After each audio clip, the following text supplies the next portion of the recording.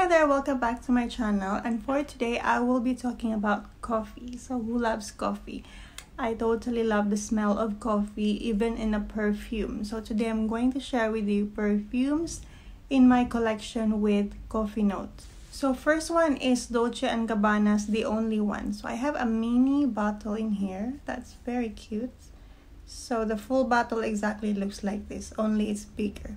So this one, aside from the coffee, it has a lot of notes in there. It has floral, it has fruity, and some gourmand notes thrown in there. It has caramel, vanilla, and some fruity notes. But this one, aside from the coffee, I get more of a sweet, it's like a coffee and candy scent.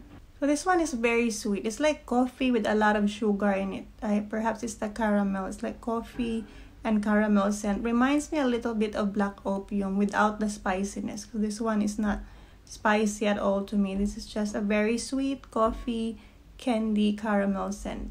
So next is Black Opium from YSL. So this one is a love it or hate it perfume. For me, I totally love this one. This is the first coffee perfume that I absolutely enjoy wearing. Only this one is really spicy and quite strong in the opening. I could really get the pink pepper in there. It's like pepper plus the jasmine in it. Really overwhelming scent in the opening, but after that it gets sweeter. You'll get the coffee and it becomes really sweet. The dry down, it becomes your typical vanilla scent. So I like more of like the, let's say after a few hours after I get past the opening, that's when I enjoy the dry down.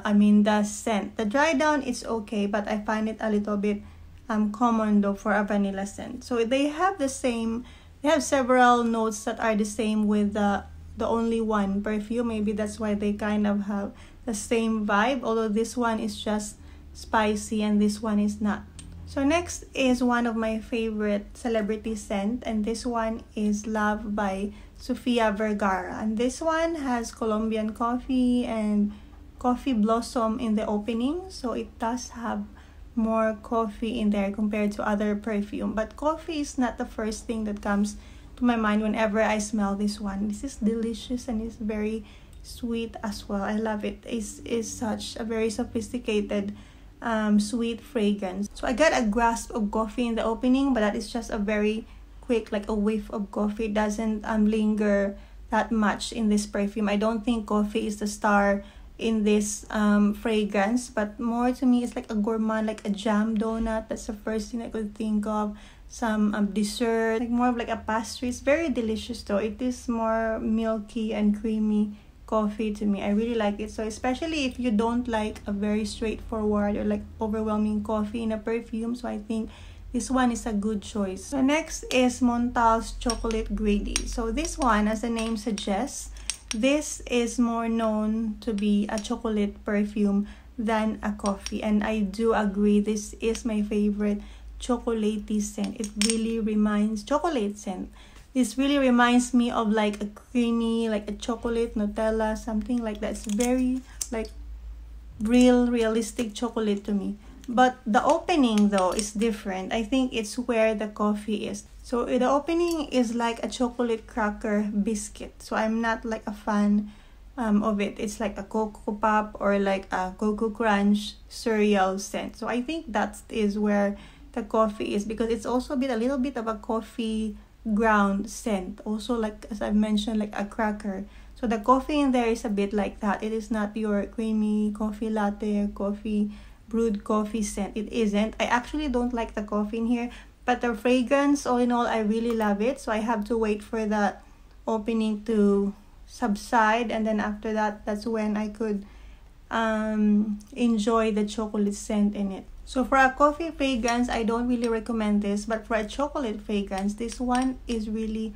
a must-have or a must-try. And the last one is also from Montale, Paris, and this one is Intense Cafe EDP, so a sample. So this, the name suggests, so I would be expecting to be more of a coffee in here, but actually it's not. It's more of like intense roast than coffee. But even though I'm not a fan of rosy scent, I actually like the rose in here. It's like a sweet dark coffee scent.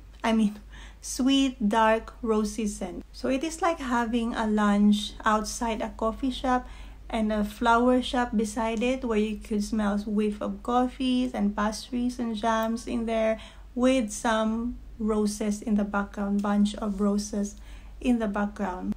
I almost really could not get the coffee in here. This is a very sweet, rosy, musky, powdery, I would say powdery scent. Well, if it gets to my expectation, no, because I'm expecting to be more of coffee in here. But if I enjoy wearing this one, yes, I do love this one because I rarely enjoy rosy scent. But this one, I like it because this is not your fresh. I don't like fresh rose scent in a perfume, but this one is a bit like a jammy rose or dark, very sweet, rosy scent. So that's all for my coffee perfumes in my collection, and that's it for today's video. See you again on the next.